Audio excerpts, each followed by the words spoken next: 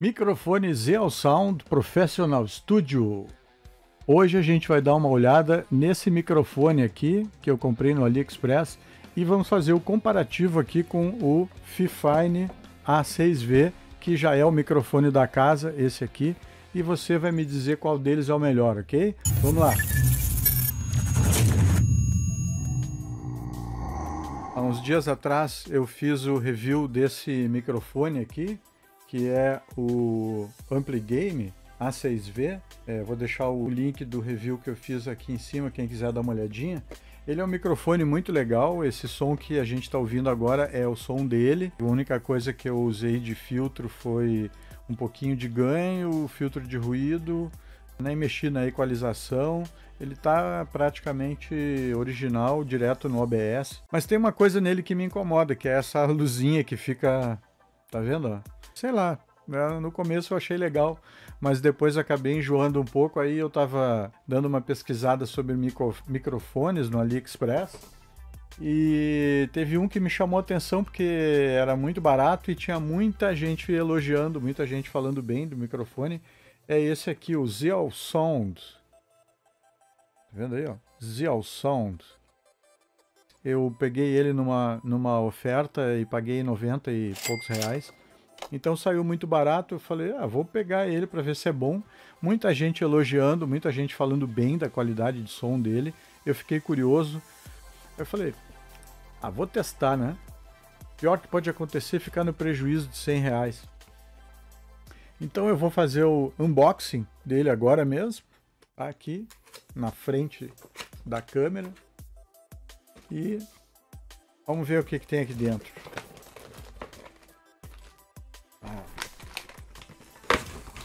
Aí. Chegou em 10 dias, pessoal, pelo AliExpress. Eu fiz o pedido há 10 dias atrás só. Chegou muito rápido.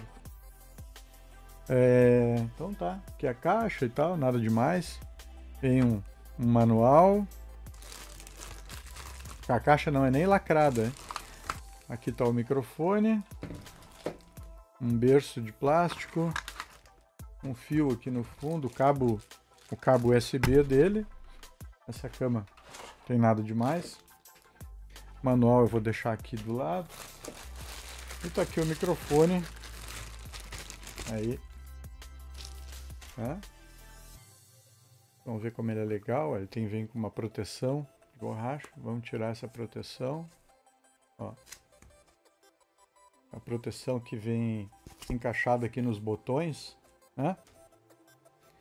É um microfone bacana, um microfone presença, né? De mesa. Eu gosto de usar o microfone assim com o braço articulado, porque evita de ficar batendo na mesa e dar algum ruído, mas eu resolvi apostar na experiência de ter um microfone de mesa. Não sei, eu achei legal. O que você achou aí, ó? O design dele é bonito, né? Um design limpo, bacana. Tá? Inclina aqui. Tem os botões aí, ó. Esse aqui é um botão de eco. Esse aqui é o botão do fone de ouvido, porque ele tem uma saída para fone de ouvido aqui, P2, a entrada para o USB tipo C. Vem também com essa espuma. Se quiser botar aqui, deixa eu ver, tentar botar aqui essa espuma.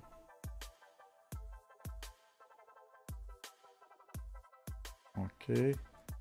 Não vou botar espuma não, deixa ele assim como tá. Aqui é o cabo que veio com ele.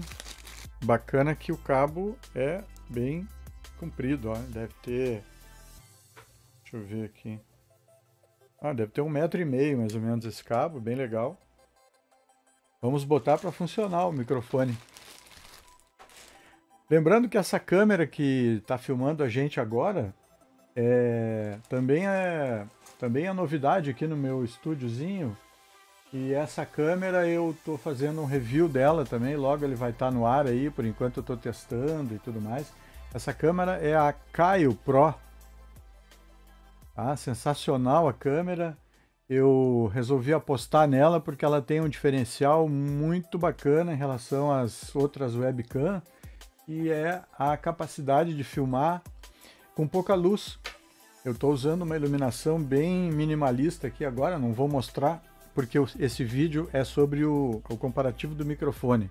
Vamos ligar o nosso microfone Zealsound, ó. Conectei aqui o cabo USB-C e vamos colocar a outra ponta do USB no hubzinho aqui para ligar o cara. Ó, acendeu uma luzinha azul ali, bacana, né? Estilo ele tem, agora vamos ver se realmente é bom. Eu estou fazendo essa gravação aqui usando o OBS Studio, então eu vou criar uma cena onde eu vou adicionar esse microfone aqui. Ok, o Zealsound já está plugado aqui no OBS. Ele não está captando áudio ainda porque eu apertei o botãozinho de mute e ele está silenciado. O que a gente está escutando agora é o áudio que está sendo captado aqui pelo Fifine A6V, o Ampligame, o coloridinho. Então, esse é um microfone cardioide, não tinha falado ainda, mas ele tem um padrão de captar o áudio só aqui na frente dele. O áudio aqui da parte de trás ele tem uma recepção bem limitada, então ele é feito para captar o áudio de estúdio bem para essa situação aqui mesmo, onde a gente fica a cerca de um palmo do microfone falando sentado sem estar se movimentando. Para isso serve esse tipo de microfone aqui. Esse aqui ele tem um padrão semelhante, tá? E a gente vai testar ele agora. Eu vou desligar, então eu vou mutar aqui o Ampligame. Pronto. O microfone Zealsound então foi acionado. Quando a luzinha fica azul é porque ele está ligado. Eu não estou monitorando esse áudio aqui. Você está escutando esse áudio antes de mim. Então vai dando uma olhada aí o que você acha. Se você gostar desse microfone, achar que vale a pena investir nele, ou se você achar que vale a pena investir no Ampligame A6V, você vai ter o link dos dois aí embaixo. E esse aqui, como eu falei, eu comprei no AliExpress por 90 e poucos reais e ele chegou em cerca de 10 dias. O Ampligame A6V eu comprei na Amazon, demorou uns 15 dias para chegar. Me custou 350 reais, se eu não estou enganado, então ele foi bem mais caro. Teoricamente ele tem que ter uma qualidade bem melhor. Mas esse outro microfone aqui tem uma aparência de ótima qualidade. Eu acredito que o som dele não deve ficar muito ruim. Todo ele tem um acabamento muito legal. A cápsula dele aqui é protegida com uma grade de metal. Os botões são bem firmes aqui, tudo é bonito nele. O acabamento é muito bom, tá? Tá de parabéns aqui a Zealsound pelo acabamento desse microfone. Agora você que vai me dizer aí como é que tá o áudio dele na comparação aqui com o A6V. O que você tem para me dizer? Deixa aí nos comentários qual dos dois você achou que é melhor. Esse microfone aqui tem uma versão que vem com o braço articulado, mas esse aqui tu só pode usar na bancada, não dá para usar ele no suspenso. Então é uma diferença a favor do Fifine.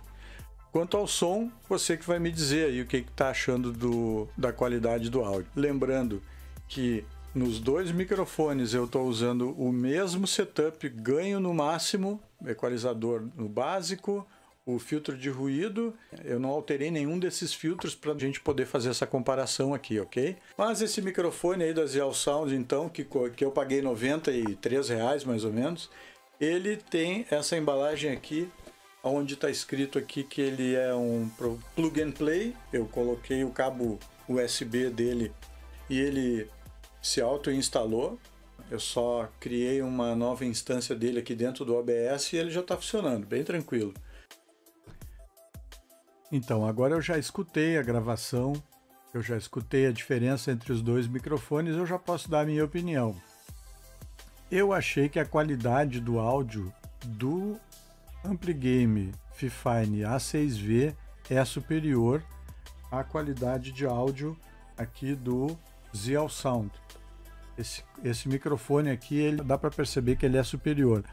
A questão é a seguinte: o Fifine A6V custou cerca de 350 reais e o Zealsound custou menos de 100.